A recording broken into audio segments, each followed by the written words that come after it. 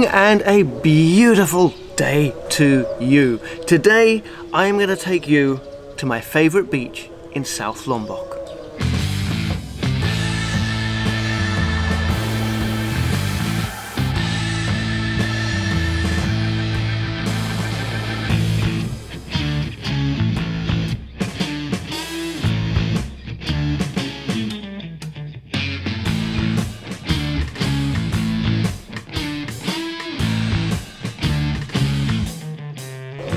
I am heading out for a day at the beach, and this is my favourite beach.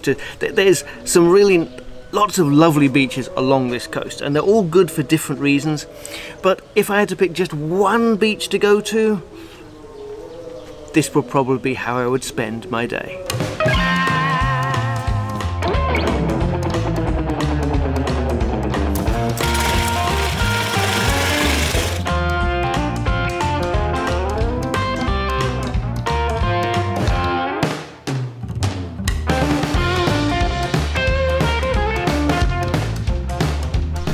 A very pleasant and beautiful 30-minute drive from Kuta, and we are at my beach for the day, Selong Belanak.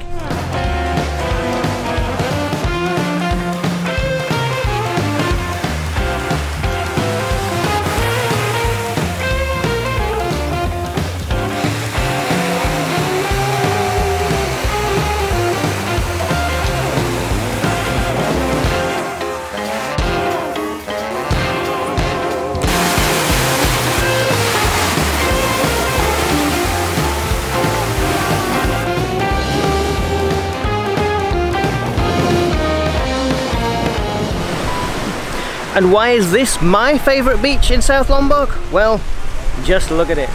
The beach is beautiful. Beautiful white soft sand on quite a big broad beach, curving round a big bay, so it's nice and protected. The water is that beautiful aquamarine colour and lovely, clean and clear. It's good for surfing, or that's like beginner surf, which is really nice, so you can just practice your skills a little bit or just paddle out and enjoy the water. It generally is all around a nice beach. It's great. When you first arrive on the beach, you arrive back there amongst all the warungs and the sunbeds. It seems a bit busy and hectic, but just give it a moment, walk through. There's like one layer of warungs and sunbeds, then you're on to this beautiful beach. And you'll see it's actually been quite well organised. Up the far end, up there, is where all the fishing boats are. So you'll find no fishing boats on this main beach, which is great. Then you've got where the warungs and the sunbeds are, along this stretch here. So you can get something to eat, and they're quite reasonably priced. Ooh, bit of wind here. And you can rent out a sunbed. Then you've got an entire half of the beach up there, which is practically empty. So you can either choose to hire a sunbed and sit in a restaurant, hire a surfboard, or head out like I did, find a quiet patch of beach down there and just chill for a bit. And the general atmosphere on the beach is also great. A low-key, friendly vibe. There's nobody hassling you to sell something as you go along the beach. Find your spot, they leave you alone. If you want to go into the warung, they're friendly enough. The food here is quite reasonably priced and quite decent as well, so that's another bonus. You can rent surfboards, you can get surfing lessons, or you can just chill on the beach and read a book. Now, what I intend to do, now I'm here, is rent a board and just splash around in the surf for a little while.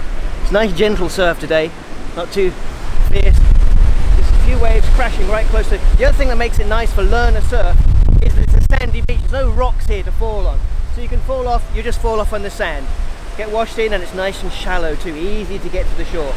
So if you're going to learn to surf or practice your skills a little bit if you're a beginner, this is a great place.